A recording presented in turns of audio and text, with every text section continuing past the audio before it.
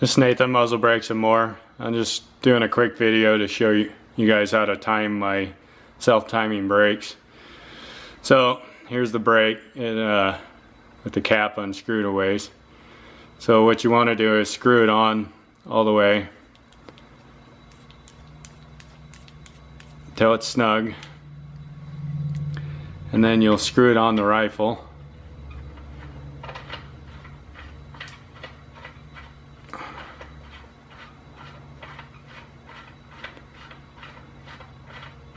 Until it stops, and then you'll back it off until the brake's at about 11:30 o'clock essentially, and then you'll back the cap off until it hits the shoulder on the barrel here. Then you'll take 15/16 wrench or a Crescent wrench and tighten it up. And so then you should be relatively close to timed correctly.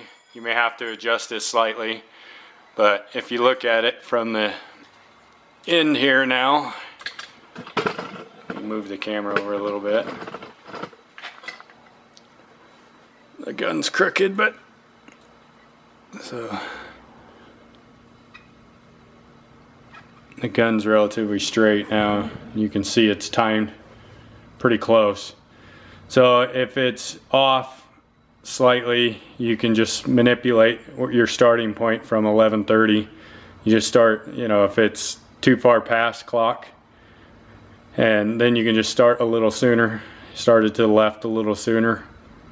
When you back the cap off to go to tighten it, if you're off a little bit short, then you just start past 11:30 slightly and tighten it up there. That's how easy it is. It's super quick.